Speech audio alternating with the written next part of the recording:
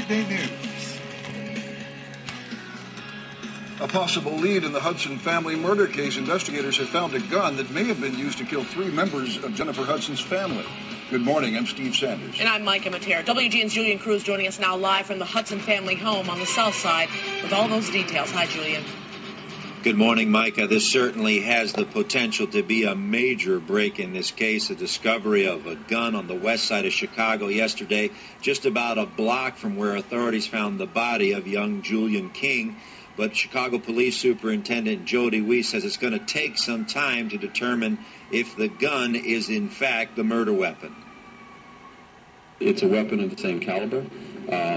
But what you've got to look at is wait till you actually run ballistic tests. You have to compare the casings for any type of tool marks that might be on them. You'd have to compare the ballistics of the weapon, and those take time. The gun was found close to 1:30 yesterday afternoon in the tall grass of an alleyway, according to police, in Chicago's Lawndale community, just a block from where Julian King was found shot to death in a Chevy Suburban.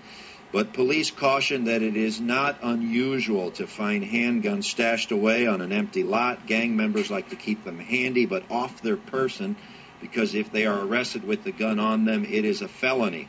Now, adding to the find is last night's surprise search of the Hudson home. Even though family returned days ago, police came back to the scene of the Englewood rampage carrying out bags of apparent evidence.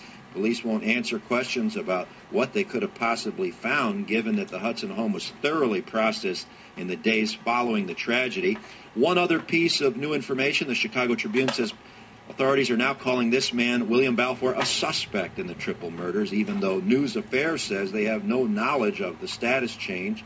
Balfour has not been charged with any crime in connection with the murders, but he remains in state custody on a parole violation, reportedly refusing to take a lie detector test on the Hudson case. But Superintendent Weiss and other top police commanders say they're getting new leads. There was also some other small bits of evidence recovered by other probationary police officers assigned to this investigation. Now, exactly what those pieces of evidence are, police won't say. Published reports say that detectives believe a second individual may have had some level of involvement in the murders, or at least the apparent effort to cover up the crime.